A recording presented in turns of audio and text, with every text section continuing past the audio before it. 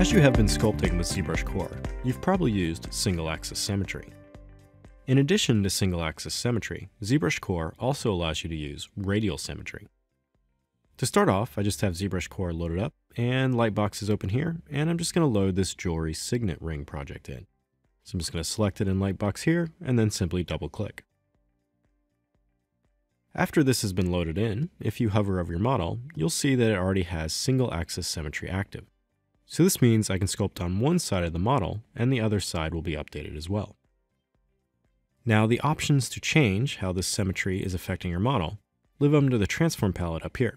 So if I hover over the transform palette and open this up, you can see down at the bottom we have the symmetry options. Now, any palette inside of ZBrush can be docked over to the side.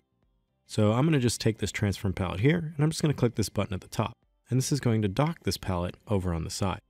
This is going to allow me to change these symmetry options here without needing to come over here and click on the transform palette. So let's say we want to sculpt in a radial fashion on the top of the ring here. So right now our symmetry is set to the z-axis. So you can see this is the position of the ring here, and the z-axis is coming in through the middle. So I'm going to come over here and I'm going to change this to y. I'm going to turn off z, and then I'm going to enable radial symmetry. So that is this R button right here. So when you activate radial symmetry, if I now come back across the model here, you can see I'm getting this effect on my mesh. So with, say, the clay buildup brush selected, if I hover over my mesh and sculpt now, you're going to see it's going to be affecting the model in a radial fashion.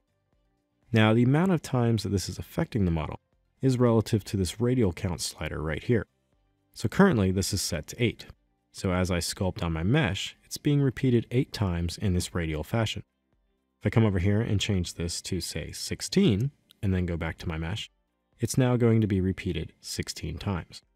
So as you're working with radial symmetry, you can change this radial count to update how many times this effect is going to happen across your mesh.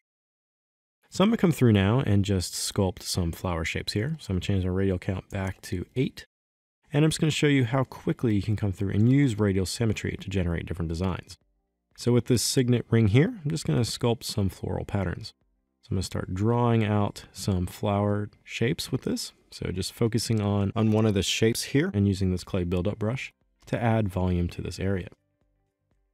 Now this mesh is a dynameshed object, so at any time if my mesh starts to look pixelated, I can hold Control and drag off the model like so and release, and it'll be re-dynameshed. This is going to even that surface topology and allow me to continue sculpting. I'm just going to describe some floral patterns here. And I'm going to come in the center and just repeat the process as well. So this is very handy for generating all sorts of different designs on your meshes. And re-dynamesh. And then just continue designing and shaping forms on the mesh here. So add some quick leaves here.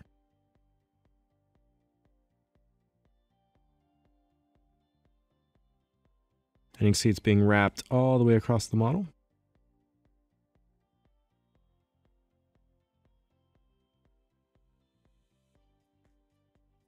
You see now I've created something like this. Now the radial symmetry will work with any of the brushes down here at the bottom. So if I say select the dam standard brush and come across the model here and start sculpting with this, it's going to also be affected by that radial symmetry. If at any time you want to turn off the symmetry, you can come over here and click the Activate Symmetry button, which will turn off symmetry. Or correspondingly, you can also press X on your keyboard, and this will toggle symmetry on and off.